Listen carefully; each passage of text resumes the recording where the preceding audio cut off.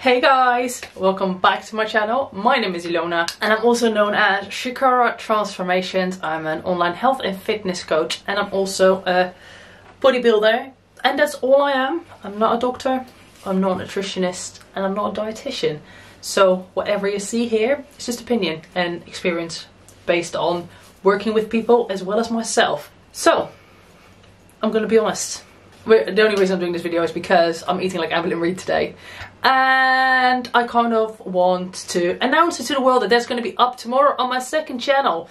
So I'm micro feeding, as in like I'm eating pretty much every hour. Hence I have some noodle soup here which is just getting ready. But guys, so I'm gonna have to eat during this video because like I need to eat a lot today, and unless I eat pretty much like every hour, it's not gonna happen. So I'll try and obviously cut out eating noises. I have tissue should it get messy, and yeah, go from there. So that's happening like today. This, I should also say that it's not me taking the piss out of Amber at all. In any of the videos I do on my second channel, it's more of an experiment. Just seeing how other people's diets, lifestyles, how they affect me and what I think of them. Just from the perspective of somebody like myself, who trains a lot, who eats very healthy.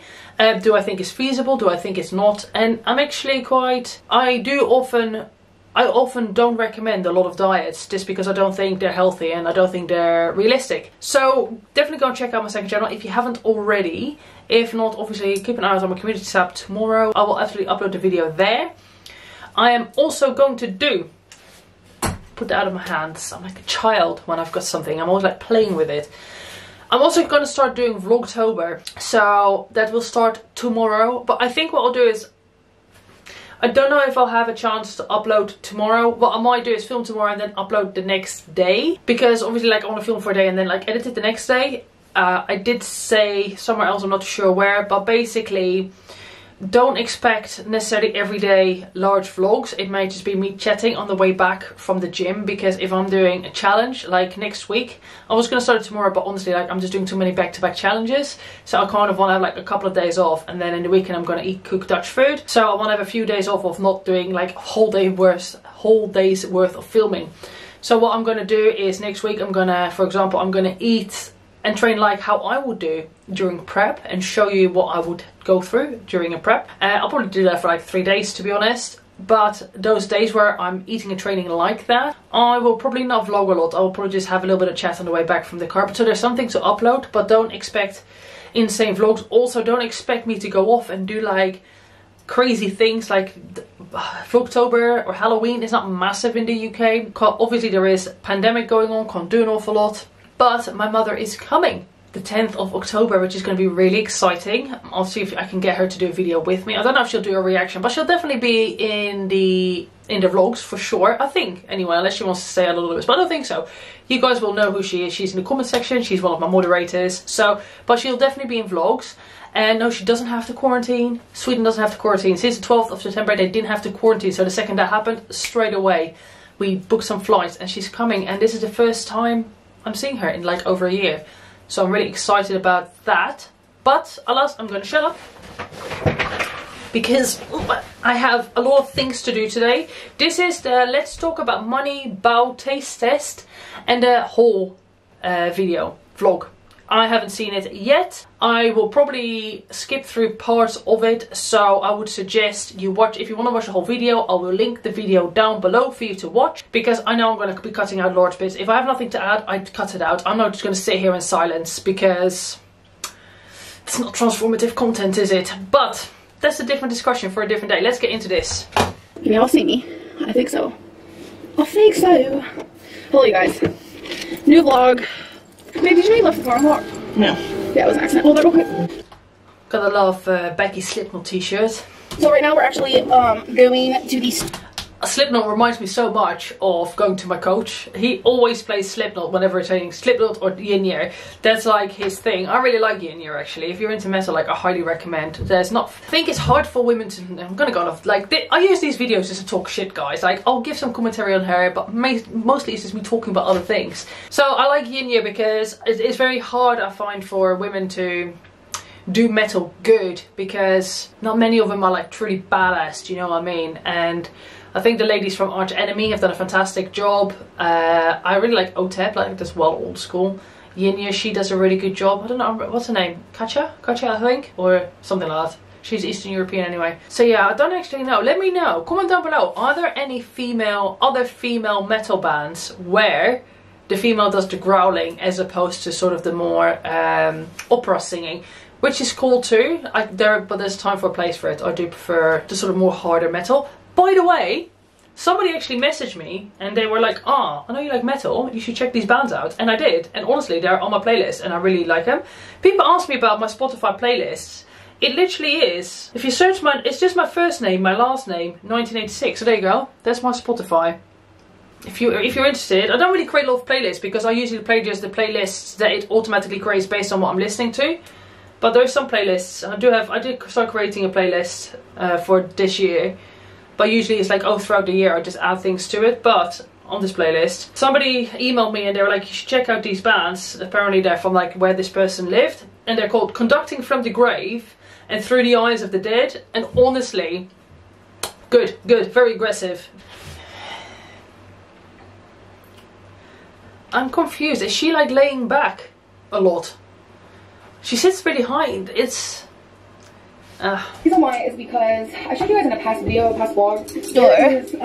There are these two picture frames that I have. I feel like days out. I was trying to think of where to get gas because we need it. Oh, so we're going to the store and so we're off to see the wizard. I feel like we're probably out of focus, but and then the phone is in focus. I don't know though. I can't tell. The camera's definitely moving though. You think the camera's moving? Yes. Amber seems to be sitting really high up in this car. It kind of makes no sense because she's quite short, but she's like almost touching her head with the roof. It's so sad to see her, like how she's sitting. You know, I can only imagine the struggle it must be for her to get in the car and get out of it. But then at the same time, you know, I'll be curious. I'm honestly curious to see how I'm going to feel. That's the main reason I want to do this challenge, is I want to see how I'm going to feel on it, because I think I'm going to feel like crap, honestly, frankly. Like, I'm just not used to eating so much processed food, so much convenience foods, so many carbohydrates, and I'm not counting calories. I'm just going to eat. I'm literally just going to eat whatever it comes up to. I'll just eat. Every time I eat something, I'll add it to my fitness pal, and we'll see what it comes down to at the end of the day. We're gonna have to do something about that, because when we're vlogging in the car, how are we gonna vlog in the car with that right there?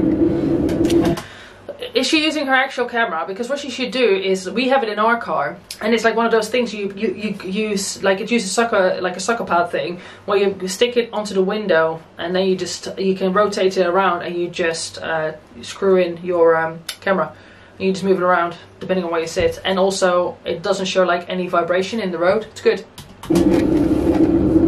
There's nowhere else to put it, huh? Huh. Look at Becky's new hat. Jason. That is one of your best hats yet, babe. You think so? Yeah, I love that. Becky got some eggs and we got some chimichangas.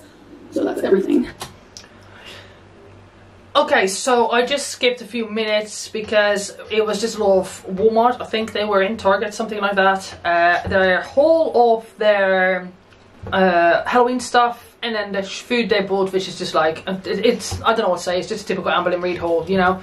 Just everything you expect, lots of convenience foods, lots of microwave foods, lots of food that has no nutrition, basically. Hello everyone, so it is the next day, so they don't really match with what I'm wearing, but, well, I mean, they don't look bad. So I just cut out a bit because she's talking about taking her pets to the vet, and that I think it was a wasabi or rarity. One of her cats has potentially got an autoimmune disease. I didn't really know what to say to that, guys. There's not much for me to add to that. Sorry, I keep playing with my noodles.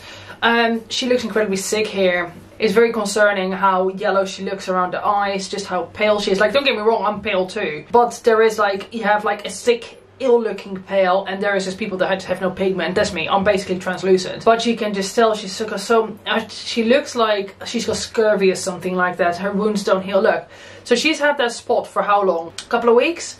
You know, a couple of weeks ago, I know I'm comparing myself to Amber, which is dumb, I know, but you know how I burned my hand? Look, that's literally pretty much healed. There's no scabbing, nothing left. I burned myself pretty badly here on the oven, so that happened literally like 3 weeks ago, and that's already completely healed. Whereas she is still trying to, you know, heal from a little pick at her face. It's really concerning. I know she says, I don't think she has diabetes because it wasn't on her medical records, right? But, which is surprising. I think it's incredibly interesting to see how resilient Amber actually is. Her body is, it's a bit of a medical mystery, isn't it? Shazam. I don't know if you guys have ever noticed, but this hole in my ear is a lot lower than this one. I got my ears pierced when I was just a baby, and I think my ears just kind of decided to grow in a weird way. It's really annoying because this earring's always a lot lower. I don't think that happens. I think what happens is they just pierce it a bit lower, but I don't know. I'm not an expert on ear growth, you know. I can admit if I don't know something, and ear growth is not one of those things that I know anything about. Hey guys, so it is the next day. I don't remember what I filmed in yesterday's video at all. So she just talked about how her pets are fine, they're healthy. Wasabi, no, Twinkie is a little bit overweight, but no longer obese, which is good. I'm happy to hear that the poor little doggy is no longer overweight. Oh, it's still overweight, it's no longer obese. Just still don't get it, you know. How is it that, considering, I know this is maybe like a topic that's gonna like trigger some people, but like this is just my opinion. So how is it that having obese animals is considered animal abuse, but having obese children is not considered child abuse? I'm sure, I know it's more nuanced than that, but the reality is that it's unhealthy and it could lead to an early death. So, and a lot of medical problems. It's just interesting. Just interesting. She's talking about having bowel. I don't think I've ever had bowel. Have I?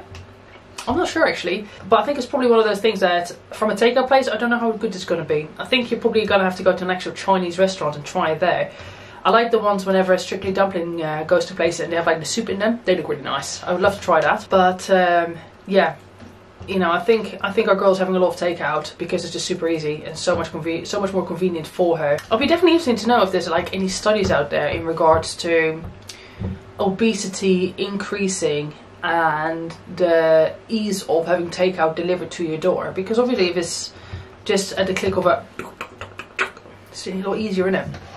I wonder if there's a correlation. I'm sure there is. Thought I would do a little taste test for when it gets here. So I figured, you know what, let's do this thing. So they're 4 minutes away because I'm watching the little thingy-majigger. And when it gets here, we'll do a little taste test. Okay, so my food has arrived. I think this might be it, the bow. Ah, nope, this is the pot stickers. So I just got a few pot stickers. Well, then our gyoza. Dumplings, yeah? I've got some of those for later. And spring rolls. And I'm gonna get tight. Alright. I was going to make my own orange chicken, I'm not, guys. Because I don't want to cook a lot of food and then have loads left over and just bin it. So, and also, I was going to have no takeout then. And I figured for an AmberLynn challenge, I'm going to have to eat some takeout. So, I'm just going to order something else from the Chinese, which is going to be some fried chicken, some deep fried chicken with some sweet syrupy sauce on top of it. Which is basically what orange chicken is. Just won't be orange chicken flavored. It's just going to be like sweet and sour or something like that probably. And I'll have some noodles, I'll have some rice, I've got spring rolls, I've got gyoza. So a massive, calorically dense Chinese takeout feast will ensue tonight. What we'll do is, if you're curious to see how I'm going to fare after having eaten this, stay tuned and I'll vlog it. I'll vlog how I'm feeling tomorrow and what I'm doing in order to sort of like combat the excess calories and the excess carbohydrates. And I'll name it appropriately so you know what vlog to look out for. So keep an eye out for that. Yes, they're hot Asian buns. I've always wanted to try these. Oh my god. Me too. I'm so nervous for this. I don't know why. So I think you just eat them like this. Like, look how cute it is though. Okay. Her camera is so good. Did you see how easily it focused between the two things? It takes me ages for it to get on focus or something. I have to like click on the screen and like move it in and out. It's teriyaki chicken on the inside. It looks a bit dry to me. I don't know. It looks like just like a bun with some meat inside, which is exactly what it is. But it looks a bit dry. Maybe they're not. Maybe the dough is like really soft and airy and fluffy, but this looks a bit dry to me. My green onion and stuff. And okay. And last but not least, I just got a little kung pao chicken bowl. So I've never ate from here before. Let's try it by the pot sticker. Guys, what's she calling these things? A pot sticker? That's what I'm hearing. What's a pot sticker? It's a gyoza, isn't it? Or do I just not know what this is? Not shabby. Okay, so I've been eating Amy Fairman's. I like all the plants they have. It makes such a difference to your house. We bought a lot of plants a couple of weeks ago and it really brightens up a living room. I adore having plants. I might have to go to the garden centre again when my mum is here. So I'm going to try them on for you guys. They're from Torrid. This is her second item ever from Torrid, so look at where Rarity's been. This is the bed that she bought. I don't understand why people are losing their shit that she spent 6 grand on a bed. Not being funny, but a good bed is extremely important. If you have, especially something like Amber, who is probably going to have a lot of spinal problems, for her to have a good bed is extremely important. And a good bed, you're going to probably keep that for the rest of your life. Like a good mattress you can probably keep for like, I don't know, it's like 25 years. Obviously clean it and put a mattress topper on top so like it doesn't get dirty. But like having a good bed and having a good mattress is not that crazy. I don't know what we spent for our mattress, but our mattress is like it has like spring and memory foam, and it has like, I don't know, it has like 3 different systems in it. Fucking fantastic. It's like a good bed is such an investment. There's some things I would never be cheap on, and like a bed is one of them. Well, I'm not in a position to spend 6 grand on a bed, but if I had the money for it, I would probably spend like that sort of money on a good bed and a good mattress for sure. It's just a shame she's not been using it. Right. I would like to sit down and just talk a bit. I kind of feel like this is dumb that I even have to like bring this up, or that this is even a topic on my channel. I'm almost 30 years old and I make my own money, which I'm very grateful for the audience that I have, because you guys make it to where I have a roof over my head. That goes for all sort of entertainers. I do consider myself an entertainer online because I'm literally entertaining people for whatever reasons it is. I am entertaining you in some way, somehow. Whether she's not lying now. You can say what you want, but she does manage to captivate an audience. She's still getting alrightish views. They were down for a little while. They're crawling back up again. So it's an author, an actress, a dancer. Like, our audience is what makes us be able to have an income, and I'm really, really grateful. What I do with my money is then up to me. I am not saying this stuff in a condescending way. I'm just trying to have a adult-to-adult conversation that what a stranger does with their money, or even a family member or a friend does with their money, is up to only them. You guys see that I post a lot of hauls. I am vlogging almost every single day, posting Monday, Wednesday, Friday. So you guys are seeing those hauls. And a lot of people are like, you're spending your money, all you do is spend money, you probably have no money, you're probably in debt. The thing is, like, alright, let's look at the Social Blade. The Social Blade. I sounded like a fucking boomer there, didn't I? Alright, Social Blade, AmberLynn Reid. So, as per her Social Blade, from what we can see, and I can say the Social Blade is pretty accurate. Now, bear in mind that she puts in a lot of ads. So she probably is earning around 4 grand a month. I would say, maybe even closer to 5 grand. For her to spend, like, I don't know, she does spend a lot though. She spends like $300 or something like that every time she hauls. So, it is her money. I think it'd be interesting to see if she's gonna have problems paying for like her medical bills. Or maybe there's not a problem, maybe she's insured. I don't really know how it works. But I think, you know, people are just... To be fair, she's never even complained about money problems, so what difference does it make? She probably did save a lot. She probably was earning maybe at one point 10, 20 grand a month, maybe more than that.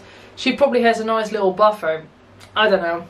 But yeah, Social Blade is fairly accurate. So I'm looking at my Social Blade. This is my Social Blade. And to be honest, this is actually low. This is low. This is less than what I earn. You know, not that I'm definitely not earn mega bucks doing this, but this is less than what I earn. So maybe she does earn more. Maybe she does earn maybe like between 6 to 10 grand a month. It's possible. No, I'm not. I make sure that I have a budget that I follow every single month. You are not just making money to pay bills. You're not just living life to pay bills. You know, whether I spend $80 on 4 pairs of earrings, or I spend the $80 on a room for a hotel, or I spend the $80 on a purse, like that's no one's concern or business but mine. To be fair, like, she probably never goes on holidays. You've got to think, like, we go away now and again, and like, it always is expensive, because that's what it is when you're on holiday, it's just expensive. So for her, for the fact that she's never, sorry, I paused in a really dumb place here, but the fact that she never goes away on holidays or anything like that, she never stays away. Like the last time they went away, when was that? Last year, when they stayed in the hotel for 3 nights in where they are now. Let's say like she goes away once a year for a couple of days and that's it. You know, fair enough. If you want to spend your money on earrings instead of a holiday, up to you, I suppose. I would personally rather have memories and experiences over earrings, but then it is her life, not mine. I'm very, very responsible with my money, and I know to you guys it doesn't seem like it because I post so many hauls. And trust me, if I were you, I'd be watching me or AmberLynn, and I'd be like, okay, this girl does not know how to, you know, save money, blah, blah, blah, but it's like, we already have that. I forgot she brought back the comment of the day. Actually, if you read the comments, it's pretty bad. I always get really nervous to do curvy comment, but I always pick the one that I land on. I use commentpicker.com. Today's curvy comment is from Karma's Law. Have I gotten you before? Karma's Law. That sounds so familiar. They said, hypocrisy at its finest. 1508, but it's okay for you to judge people that judge you. That just shows what kind of person you are. So I feel like if you are judging someone based on that, that goes to show the type of person you are, and whether that be me judging them on their moral grounds and just like the sensitivity or the non-sensitivity or the lack of empathy or sympathy that they have within themselves, then okay. She's kind of right. Kind of. I don't know what to say to that. Like, I think it's inherent that we all, like, judging happens. Subconscious judging is just something that I think is just inherent in human nature.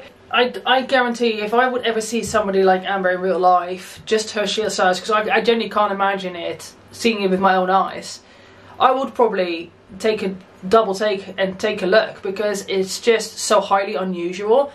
And that's not necessarily because it's a good or a bad thing, it's just that it's unusual. You know, would I judge her? I don't know if I would judge her. Maybe you do subconsciously, but there is a thing such as unconscious bias, right? Like, you can't... I think subconsciously we probably maybe have an aversion to people who are Amber size because of the fact that it shows sickness, it shows disease, it means that people are unwell. And usually, I don't know, I think just subconsciously you want to surround yourself with people that are like healthy and strong, you know, as opposed to sick and weak. But I could be wrong, I could be completely wrong. I think there's just a lot within human nature that a lot of it does go on just subconscious biases or unconscious biases. I don't know. That's an interesting point. That's an interesting point. I don't know. I genuinely don't know what I would think if I would see her. I don't know if I would feel sorry for her. I don't know if I'd just be incredibly curious. I don't know. I've just never seen somebody that is like her, so I think I'd find it fascinating. But, you know, would I have a bias of like assuming that like they would eat a lot? Yeah, I would have stuff like that, because you don't get to be big like that unless you eat a lot. So I don't know. If anybody knows of any interesting studies on this matter, feel free to share them. I don't think that anyone should judge anyone based on someone's deformities or something that's wrong with them, whether that be mental illness or physical illness. Anyways, I hope that you guys did enjoy this video, and I will see you in my next one. Bye. So there we go. There wasn't really an awful lot for me to say. It's taken me quite some time to film this, but it'll probably be quite a short video for you guys. I'm gonna go. I have a busy day ahead. I have quite a few check-ins, I have emails to write, I have a plan to adjust. Busy, but it's all good. Yeah, keep an eye out for the video for tomorrow. And if you're interested to see how I'm going to feel afterwards, definitely check out my vlogs. I highly recommend you watch my vlogs anyway. They're quite fun. I do a lot of bread making. Mostly. Most of my vlogs is just me eating and making food and preparing food and making bread. I'm definitely going to make another bread tomorrow. I've been going back and forth with some of my subscribers on ideas for the bread, and yeah, I'm getting the hang of perfecting it. So I'm on the prowl. That's not the right word. I'm on a mission. That's it. I'm on a quest to find the perfect bread recipe. So if you're interested in that, come join with me. Join me in my quest. All kinds of people are welcome. And I would love to hear your bread recipes. Right, on that note, I'm going to go. Comment, like, subscribe. Thank you for watching. I'll see you in the next one. Bye.